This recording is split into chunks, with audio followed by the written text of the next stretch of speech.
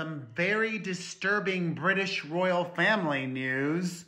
As many of you know, the reigning monarch is battling cancer.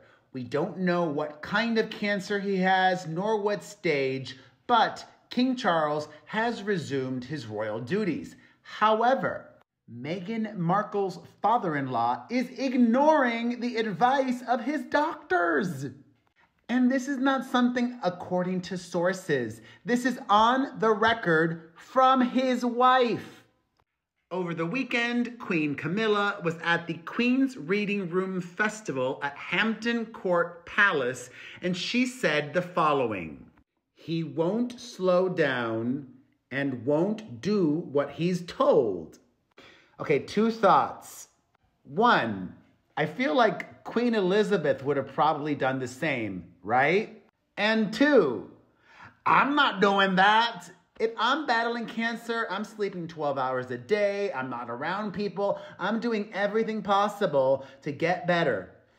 What do you make of this? Let me know in the comments section.